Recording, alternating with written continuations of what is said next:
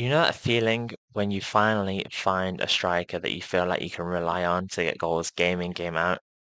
I feel like we have found that already in the form of Kyan Edwards. If we look at our schedule and our recent performances in this Oxford United save on Football Manager 2023, you can see he scored 4 goals in the previous match, which single-handedly gave us the victory over Cambridge United. He also scored 2 here, 1 here, 1 here, 1 here. He's been a really fantastic addition, and we've finally recovered from our dreadful form that we saw in January to be unbeaten so far in February ahead of the Papa John's Trophy semi-final against Derby County. One thing that I actually got asked to do, which I completely forgot to do beforehand, was take a look at the World Cup results in Qatar. You can see England are the holders. Unfortunately, I can't go back and look at all of the results, but I do know that Bukayo Saka was the player of the tournament, and he single-handedly carried England to this World Cup result, it seems. Argentina got the third place playoffs. Harry Kane and John Stones scoring in the semi-final. Saka, Arnold, Trent, and Kane scoring in the quarters. Saka, Kane again. It's just these two names keep popping up everywhere on England's results to England's route to the final. Marcus Rashford actually getting a double. That's something you didn't expect to see, isn't it? In terms of our performances in the league, it's crazy close. You can see 1 point separates the top 4 sides, Peterborough, Charlton, Plymouth, and ourselves.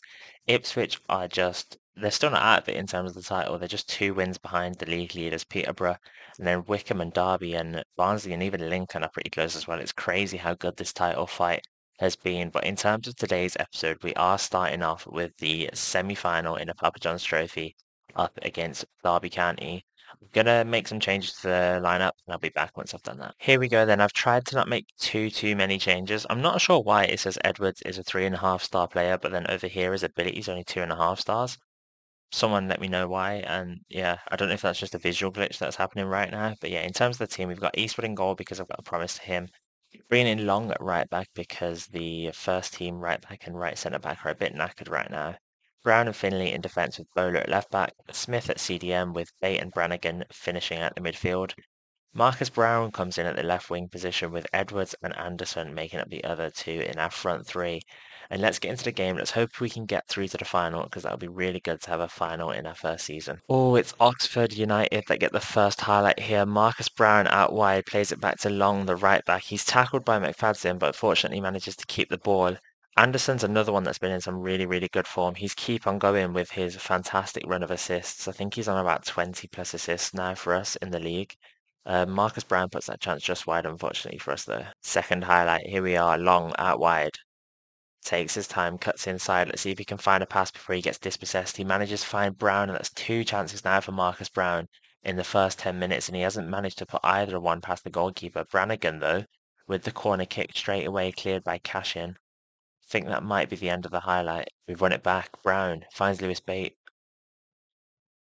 It's a bit out wide there for Anderson. He wasn't quite able to keep the... Oh my God, we were able to keep the attack alive. Long with a really nice ball across to Marcus Brown. It's third time lucky for the winger that we brought in to replace Josh Murphy. Anderson keeps it in over here. Finds Long, and it's a really nice touch just to sort of get himself into that space.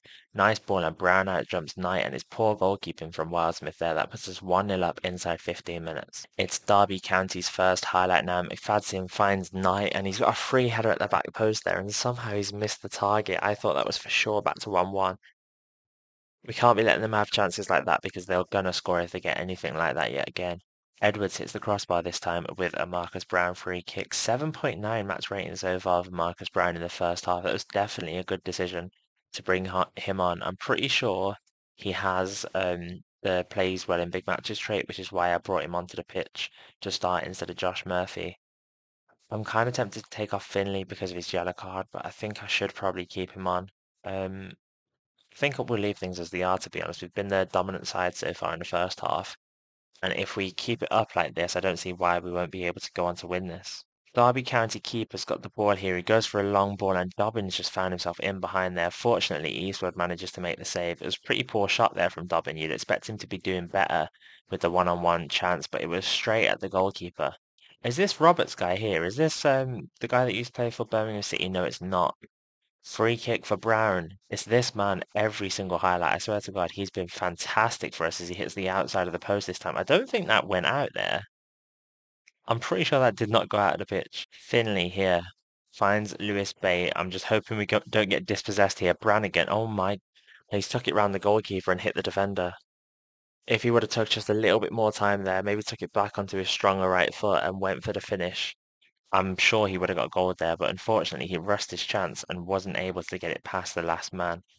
It's time to make some substitutions though. We will take off Brannigan after that little mistake. I do want to take off Finley, but he's playing so well. I think we can't even take off Sam Long. We'll bring off Javon Anderson for James Henry, and I'll leave on Marcus Brown because he's been fantastic. Kyan Edwards can come off for Josh Murphy, and we'll make one more substitution. No, actually, no. We've made three. We'll leave it like that, and we'll see if we need to make any later on. 93rd minute. This is right at the death now, and it looks like Derby are going to get a last gasp highlight. But fortunately, we've won it back with, I think it was Rodriguez Golin.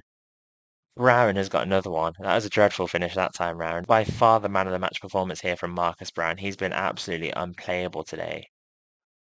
He's been involved in every single highlight we've had. This time round, it's Henry that plays the ball into him. It's a poor finish, and Will Smith once again gets a hand on it, but can't stop it going in the net. 3.28 XG so far for us, as we beat Derby County to progress to the final of the Papa John's Trophy. We'll be able to see the other semi-final in the Papa John's Trophy now, and it's Exeter that we're going to be playing. I'm not sure what our results have been against Exeter. Is there a way I can check? I think I have to go over to the schedule to find out. Here we go, schedule, then we'll go past meetings. We've won both matches. Hopefully that gives us a little bit of an idea of what we can expect, and hopefully we can go on and get another win in the final of the Papa John's Trophy. Next up is Bristol Rovers. These guys are a bit lower than us in the table. I'm pretty sure they're bottom half. Where are they? Bristol Rovers. 18th place, yeah, only 9 wins. We are up here. Nobody else has played. Lincoln are the highest team who've played an extra game, and I think they must have lost it. Oh no, they won. They must have just been a bit further down than I remember. In terms of the squad, it looks like everyone's fully rested, so I'm just going to play exactly the same team and bring Marcus Brown on for Josh Murphy because of how good he was in that previous match. He single-handedly won us that game. As we move into the first highlight of the match, you can see we're playing some very patient football here, and Edwards with a fantastic run. That combination has summed up our second half of the season. Anderson to Edwards has been so vital for us in the way that we play. Brannigan as well, with the corner here. Ball's headed straight back out to him and he gets dispossessed here. Let's try to stop this counter. Fortunately, the highlight ends. McGuane going for the long ball through to Edwards. This time round, he takes it round the goalkeeper, but he's offside. He's offside, and that's not going to be a goal for us, unfortunately. We do have a highlight straight off the bat, though. Bowler whips it into Anderson. I think he might have been offside as well there. The ball with the Bristol Rovers goalkeeper here. We managed to win the header and also the second ball with McGuane playing through. Brannigan sticks it wide. How many chances are we going to have here without scoring? I'm going to go into attacking because it doesn't feel like Bristol Rovers have too much threat, and I just want to get some goals early on now before our fitness starts to drop. Johnson with the ball on our right-hand side manages to find Anderson into Edwards. Literally, as I was talking about this combination, it's happened, and we're 1-0 up in the 36th minute to Bristol Rovers. Moore finds Johnson into Anderson, and it's a really nice ball for Kyan Edwards, who's making the run from the middle of the pitch in between the two centre-backs. Puts it over the keeper into the middle of the net. Brown with a really nice run in behind here. Can he find a man in the middle? No, he can't. Instead, it's deflected into the goalkeeper's hands, who clears it, and hopefully we win this header. We do. I'm still so nervous when we see a long ball go over the top because you see so many of our goals are scored in that situation. And it feels like any moment a defender could have a little stinker and we concede from nothing. There's a bit of ping pong going on here before we manage to win the ball with McGuane. Let's see what we can do, see if we can build up another attack. Really nice from McGuane there to get out of a sticky situation, and Edwards is through yet again, and he puts it in to make it 2-0. That was really nice play from McGuane there in that little sticky situation between 2 or 3 players, manages to find Brannigan, and then it's simple for Edwards from there. He scores those every day of the week, round the keeper and tucks it in. Moving into the second half now, and it is Bristol Rovers who kick things off with a highlight, but he's dispossessed, by Marcus McGuane, and Brown once again in that position that he likes so much, ready for the cutback. This time he hits the post, and able to score like he did last time out, and it looks like some of the teams around us are dropping points here as we move ahead of Charlton and Plymouth, predicted anyway, providing we don't go and draw from this position. Bristol Rovers do have a highlight here. It's a long ball through to Coburn. Finds Evans, and it's 2-1. It hasn't been as successful today for Marcus Brown, so we're bringing him off for Josh Murphy. Also bringing on Kieran Brown, Charlie McCann, and James Henry. Brown with the throw-in on the left-hand side finds Finley. I thought we were getting dispossessed then for a second. It's poor defending, and an error allows Josh Murphy in for just his 5th goal of the season. That's quite surprising. I feel like he should be scoring more than that. I think Brown's on about 10 goals, and he tends to play from a similar position. I'm not sure if he's got loads of assists to make up for it, but I will need to have a look at Josh Murphy if he's not scoring as frequently as we'd expect, and maybe replace him because he's someone that's not going to be improving or getting any better. He's getting to what, like 27, 28, maybe even 30 years old now. Free kick for Bristol Rovers. The plate is short, after just over the bar. But yeah, let's take a look.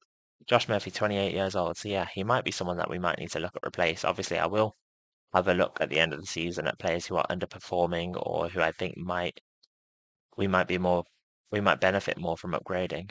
Anyway, that's a very positive result for us. You can see a bunch of other teams drop points around us, and that moves us up to 2nd place. Let's see if we can see the results actually.